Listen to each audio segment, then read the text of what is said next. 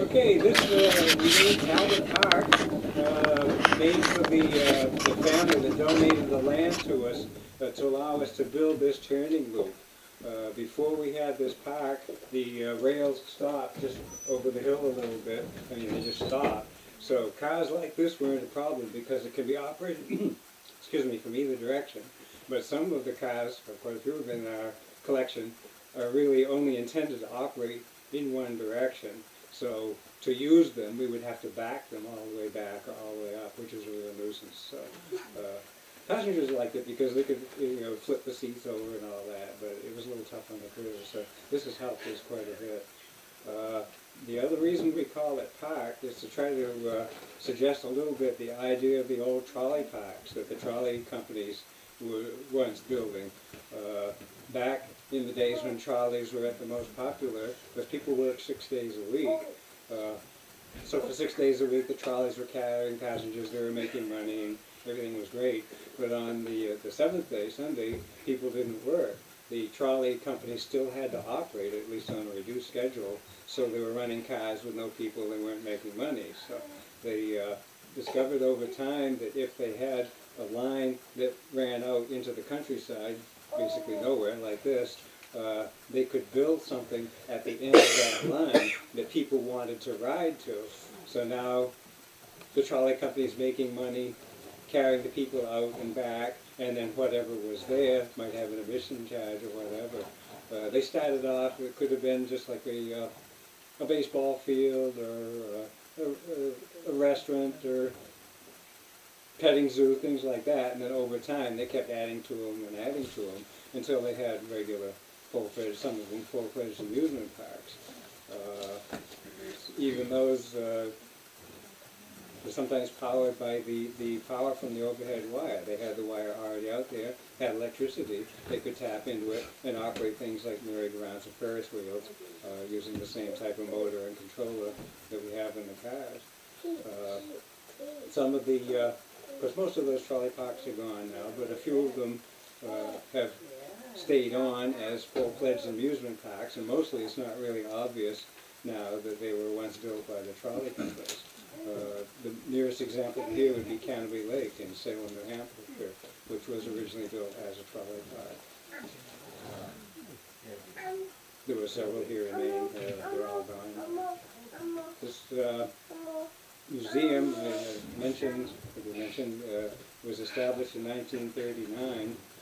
At that time, the Bedford-Saco Street Railway, which operated Bedford-Saco, Old Orchard area, was getting ready to discontinue their trolleys and go to operating buses. There was a group of rail fans in Boston, I believe they were students, who heard about this and decided that they'd like to come up and take a last ride on the trolleys before they were discontinued. So they did that, and discovered in the course of that the car they were riding on, an open car, was going to be junked along with all the others. So they decided that was really too bad, that it would be nice to save one of these old cars. So they pooled their resources and, talked to the trolley company people and ended up buying the car for $150. Because in 1939, for a bunch of students, that was a lot of money. But they decided it was worth it. Because once you have a trolley car, what do you do with it? Part of the agreement was that they had to remove it and so on. So they searched around and they found a farmer who was willing to rent them a little piece of land, which is where our entrance is now. So they brought the trolley car there by truck, and it sat there on blocks looking very tired until, of course, World War II came along, so they couldn't do anything then. So it just sat there looking pretty abandoned. We have photos of it that look pretty sad. After the war, they started getting more active. A group approached them from the Manchester, New Hampshire area. They had also preserved a car, which is an early wooden interurban, and the neighbors were starting to complain. They had to find a place to put it, so they brought it here, and from that, our collection just kind of took off to the point that now we have about 1,200 members.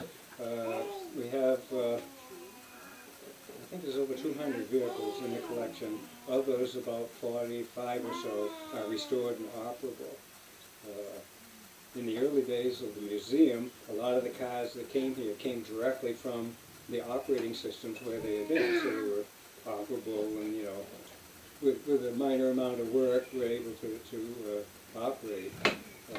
Any cars that we've gotten more recently, and there haven't been any for a year or two, have been outside for 50, 60 years. They've been summer camps and chicken coops and diners and all kinds of things. So when they come here, they're in terrible condition. So our restoration time is getting longer and longer as we attempt to restore some of these cars. It's been an ongoing process. We do it because we enjoy it. Most of us are volunteers. We kid about getting paid overtime and things like that. It hasn't happened for me yet. Maybe I'm missing out on something. But anyway, we do it because we enjoy it.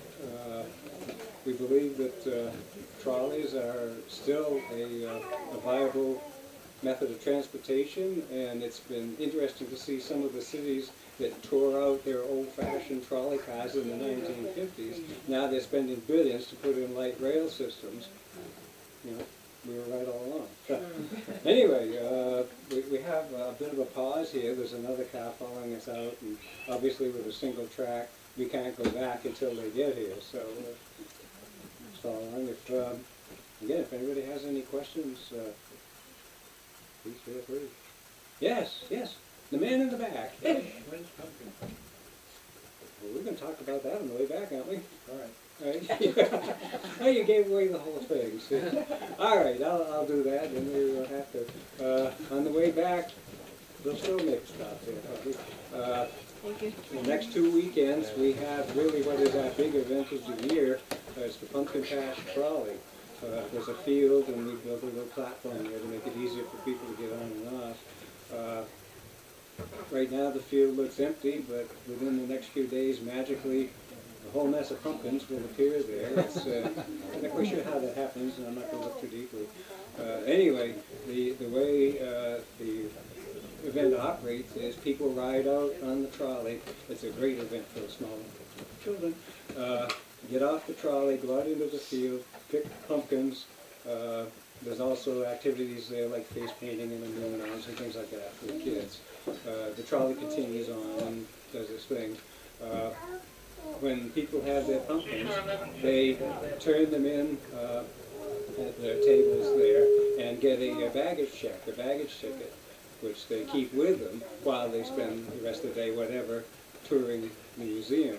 In the meantime, a freight trolley comes out and brings all the pumpkins back to the visitor center. When people are ready to leave for the day, they redeem their baggage tickets, get their pumpkins, which are either painted up or not, and proceed. It's a very popular event, and we have a lot of fun with it, and we move a lot of pumpkins.